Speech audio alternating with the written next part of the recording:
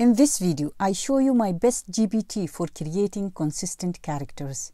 It's incredibly user-friendly, doesn't require specific prompts, and guides you through the process. I'll walk you through what to expect, show examples, and discuss the quality of images in the 4 styles. Plus, I will tell you which style produced the best results. Let's dive in. To begin, it prompts you to click here to start creating character designs. It first asks if the character is male or female. Let's choose female. Next, it prompts for a name. I entered Sarah. Then it requests details like age, country, hairstyle, outfit, and other character traits. I typed 10-year-old girl with big brown eyes, curly brown hair, wearing a yellow dress, kind-hearted, curious personality. The more detailed the description, the closer it gets to your imagined character. Now, select a style from 4 options: Pixar Animation, Photography, 2D Flat Illustration, or Anime Pastel. Let's go with Pixar Animation. Later in the video, I'll show results of the other 3 styles using the same description of Sarah.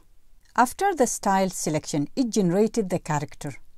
It actually incorporated all the details from my description: the brown curly hair, big brown eyes, and yellow dress. Next, it offers options to vary the character's expression, action, or pose. I chose all.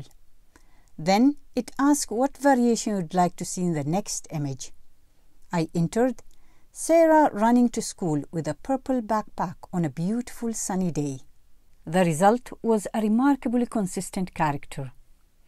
Here are a few more variations I requested. Sarah is reading a book on her bed with the moon shining through the window.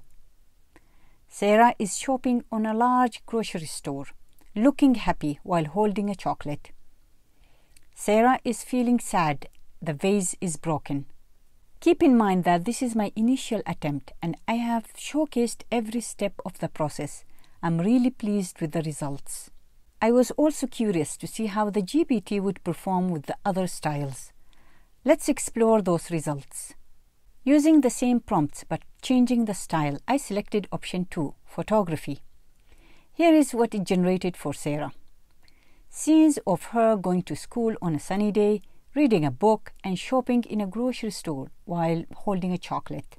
Now, let's delve into the 3rd style, 2D Flat Illustration.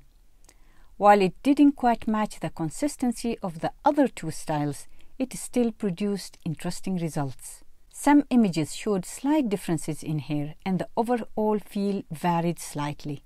Finally, we have style number 4, Anime Pastel. These results were surprisingly close and consistent with our character, Sarah.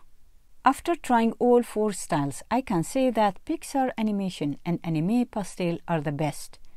My personal favorite is Pixar Animation. I highly recommend giving this GPT a try. It consistently generates impressive character designs and is incredibly user-friendly. I hope you found this video informative and helpful. Thank you for tuning in, and I look forward to seeing you in the next video.